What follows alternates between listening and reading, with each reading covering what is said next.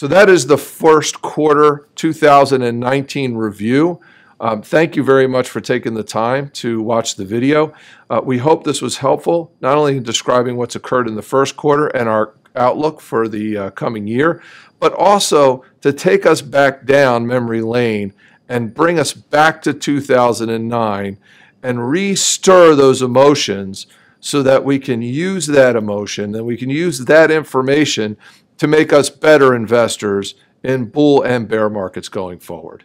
With that, I want to thank you. Of course, if you have any questions about any of the material or anything we reviewed today, please don't hesitate to call us.